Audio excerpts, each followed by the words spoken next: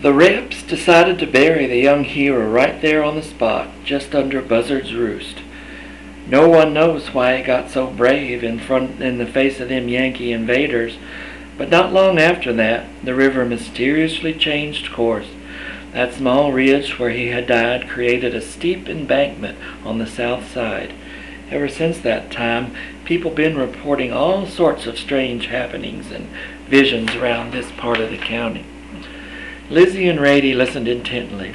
Lizzie, now bug-eyed, glanced nervously over her shoulders.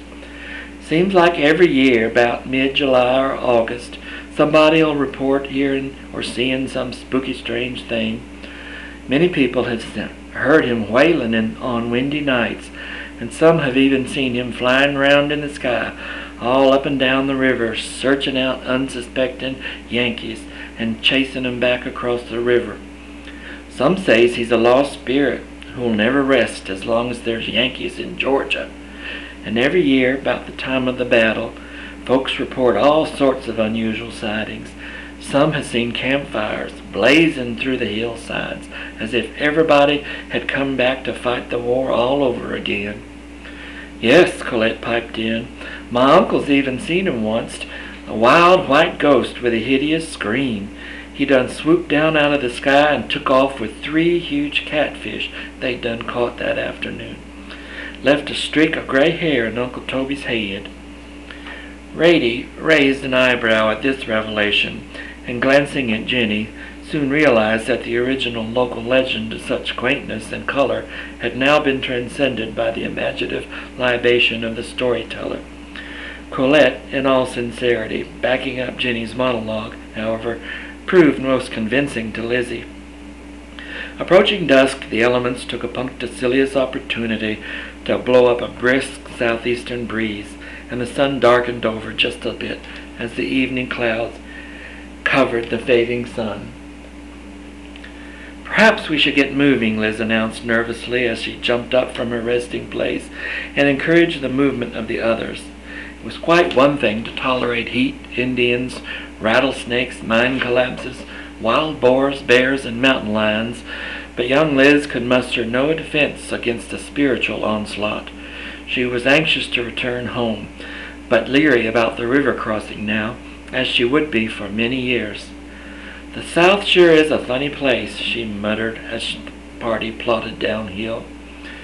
Angel Brown's farm was about a half-mile farther out the Carrollton Road, past the old mine trail. The group was most happy to finally deliver Collette home safe to her mama. She'd fall into mine? Lord, that child'll be the death of me yet. Look at you, traipsing off in the woods in your best Sunday go-to-meeting dress. Ain't got the sense God gave a mule. Boxing the child on the ear and clamping on to her shoulder, she led the traumatized waif off to the wash house round the side of the small log cabin that was their home. There's work to be done round here, and no need of you gallivanting off in the backwoods looking for trouble. Blackberries or no blackberries. Put you to work scrubbing that pretty dress clean again, and a few other things, and maybe you'll think twice before ruining pretty things again. Thank you, Miss Jenny, for your concern, Miss Brown announced, turning abruptly. I'm sure she'll be fine in a few days. You'd best be getting back home, girl. It seems it'll soon be dark up this way. Have a drink from the well if you're thirsty. Bless you, children, she instructed as she scuttled the injured party out of sight. Jenny escorted her compatriots back to the ferry and meandered languidly up the grassy path homeward.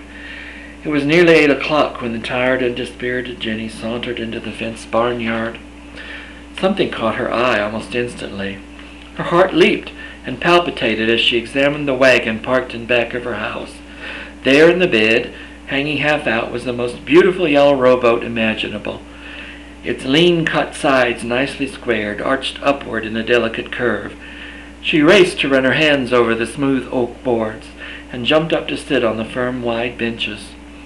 By this time, her father, who had noticed her arrival, the scream was hard to miss, marched out the screen door to see what the ruckus was about. The excited Jenny leaped off the wagon and into the strong arms of her blessed parent. Planting a huge kiss right on his left cheek, she begged for an explanation. Yes, it was a boat that he and Mr. Phelps had, in their spare time, just as a hobby, decided to see if they could build. Now they just needed someone to test it out, as they didn't have time for such foolishness as boating on the Chattahoochee, he asked. Jenny nodded her assent. Well, seeing as how no one else is interested in a boat for the Chattahoochee, I guess you'll just have to keep it until someone does take an interest or finds a need. Oh, Daddy, you're the best, Jenny stated as she kissed him repeatedly. Let's go try it out. Tomorrow, child, tomorrow. I've got a cold supper on the table right now. Where have you been? He demanded. Well, it's a long story, she answered, pausing briefly to decide if confession was the proper course.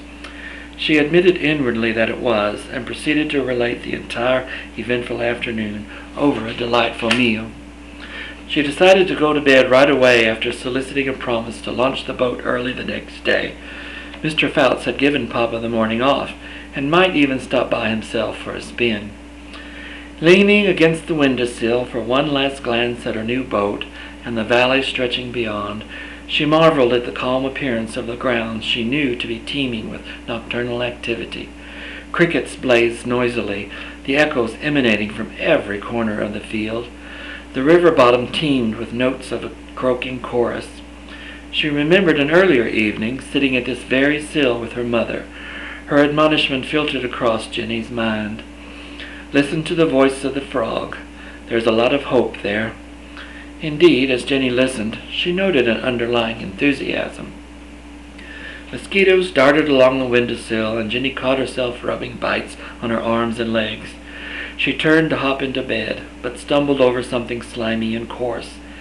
Bringing the coal lamp over from the nightstand, she noted a plump, fat toad staring fixedly at her. Poised in an indignant pose, back on his plump haunches, he challenged her supremacy in the room. She wrestled him into a corner, captured him, and escorted the invader to the window, where she politely dropped him into a clump of azaleas. Hopefully he would find happiness and contentment there and not return. But just before hopping into bed, she remembered that she had not torn off the calendar sheet on the entry hall. Bouncing to it, she found tomorrow's inspirational message was an old New Bedford seaman's prayer. Lord help me, my boat is so small, and your ocean so large. To be sure, she noted, briefly scanning the wailing engravure before she skipped back to her room. Her bed was a mess because Henry had been jumping in it and now resided comfortably on the cool cotton sheets. What a day, she thought. I have certainly come full circle. That morning she had been so full of herself, accomplished so much housework, wasted the afternoon swimming and being lazy, and escorted Rady and Liz on quite an adventure. Her discovery at home had banished her tiredness immediately, and she now lay excitedly in her humble room.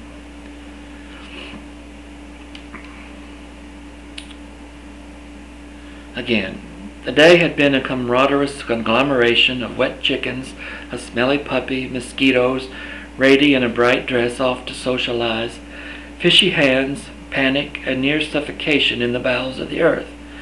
Lizzie's pouting, the aroma of a wonderful meal, the smell of fresh paint, and an ornery toad invading her privacy cascaded across her memory.